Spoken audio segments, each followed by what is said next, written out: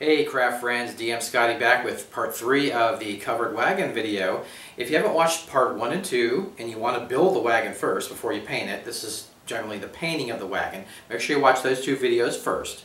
But if you're on this part, watch away and paint your wagon. Get it? Paint your wagon. Okay, let's go to the table. Yeah.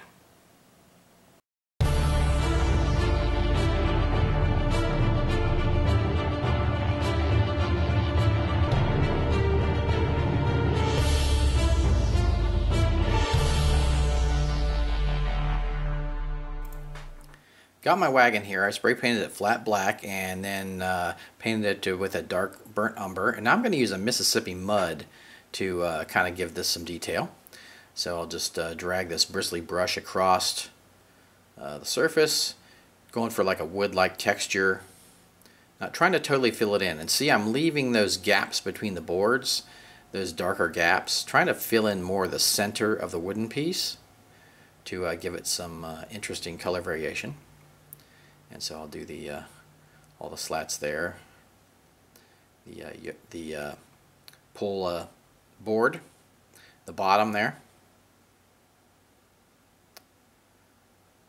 Get the axles, the tires. You're really going for that wood look, not trying to totally cover it. You can see that burnt umber underneath. And there we go, looking nice. Alright. Now I want to do some more color variation. I'm going to use kind of a moccasin brown and just kind of paint on top of the other. And see, I'm really getting a nice color variation there. Right? So just the same thing, just go over everything. Make sure you hit all the sides. There are a lot of different angles and sides to this cart here. You want to make sure you hit everything. And just go over all the boards. Look how that's really coming to life there with the extra color there. Nice. Really nice. So, and this bristly brush really helps to do this. A softer brush would be a little harder to do. Okay, there we go. Nice. Really looking nice. Alright. So here we go. I'm going to use my gunmetal here. And there's a few parts I'm going to do the gunmetal. I want to do the yokes. Gunmetal. So I'm going to paint those. That's just the cardstock. So I'm just painting that with the gunmetal. And I like to use the gunmetal because it gives you the metal look, but it doesn't give you the overly shiny, white knight look, shining knight look. Gives you the used older look. So there we go. Get the hubcaps on there, or the wheel centers, I guess I should say. And looking nice. Be careful, try not to get it on the tire or the wheel. Just paint the center there. Really nice. That detail is really popping out of those centers of the tire there. And now I'm going to use a small brush here. I'm just going to kind of accentuate some of these creases, right? The crease between the seat and the wagon itself, the tires where they split.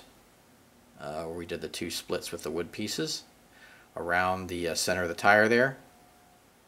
See, that's just really popping out. And use water when you do this. Don't do it straight out of the top because it'll be too dark. I like to wet down the brush quite a bit.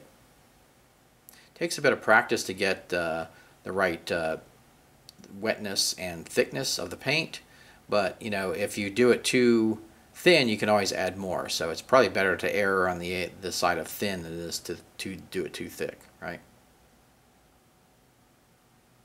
You can use your finger to remove some excess paint if you get it on there. Get it in the crevices. There we go, nice. Doing the underside here, undercarriage. Looking really good. Wow, look how that pops out. Okay, here's the base. This is gonna be super easy. I'm just gonna use kind of a darkish brown. Put it on there for the first coat. Just using a large brush here. Just dry brush it on. And you want the different colors. You don't want to just color it all one color. You want the different colors because it really gives it a nice variation of color. So there we go, muddy trail. Now I'm going to use an off-white. It's kind of a linen color, and I'm just going to paint this with that first. I'm doing it very wet, okay? And I really like this technique of doing it wet first, because you really pick out those details. It's kind of almost like a reverse dry brush. Okay, so filling that in. Make sure you get the edges. Alright, put another coat on there, just straight out of the cap. And here it is dried. You can see it's dried up quite a bit, a lot darker than it looked when we put it on. So now I'm going to use a white, and I'm going to dry brush with the white. Just really pick out all those details we spent the time putting on here to make it look like a cloth. So I'll just dry brush that. And there we go. Really, those details are really popping out of there. Look at that. Really nice. Alright, now we'll go to the table and look at it, see what it looks like on the table. Here's the completed wagon and a trail scene. And the base is just great because you can just push the whole thing along, and that's just so handy to do. Let me turn it a little closer so you can see it. Got the yoke with the pull bar through there. Got the oxen on the front. Really looking good. Give you a kind of a 360 there. Got the drover and our friend Roderick. And we'll turn it around to the back, and we got some cargo stashed in the back of the wagon. So really, really nice and easy. Alright, let's put you back on the trail. And we'll take this apart a little bit to show you some of the components. So we got the yoke with the oxen. And you could replace the oxen with other animals if you want. That's what I like about it. You could just pull the oxen right out from the yoke there. And it's cardstock, so it's easy, just it'll bend a little bit. And then these oxen I got from some tubes. They're actually bowls, and I just used them as oxen for this. I got them from the animal tubes. I just use them as oxen for the cart. So I'll give you a closer look here. Pull our friends off the wagon. And they're nice. Just really nice and simple. You can remove the canopy of the wagon. We got some supplies in there. Oh, we lost some supplies. And it's just really solid, nice. Put that back on the base.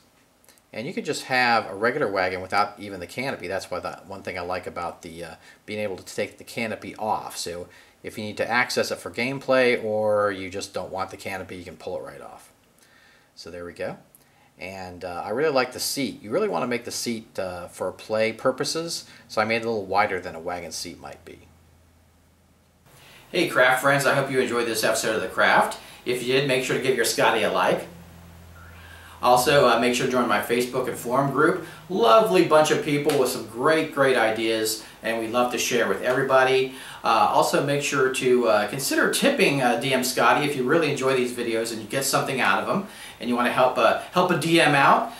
You can do the tip jar. Also, my Patreon group is growing, and become a member of the family. I have new levels of pledging. $3 level, you get mentioned in a video. $1 level, you get my new monthly magazine, which is going to be so awesome, packed full of fun DM Scotty ideas. And last but not least, go forth and craft. Rollin', rollin', rawhide.